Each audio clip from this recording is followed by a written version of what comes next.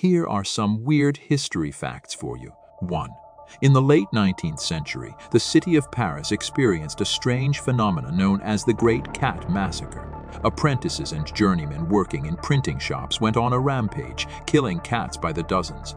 It was believed that the cats were witches in disguise, and their slaughter was seen as a way to rid the city of evil spirits. 2. During the 17th century, a tulip bulb craze known as tulip mania swept through the Netherlands. People were willing to pay exorbitant prices for rare tulip bulbs, sometimes trading valuable assets like houses and land. 3.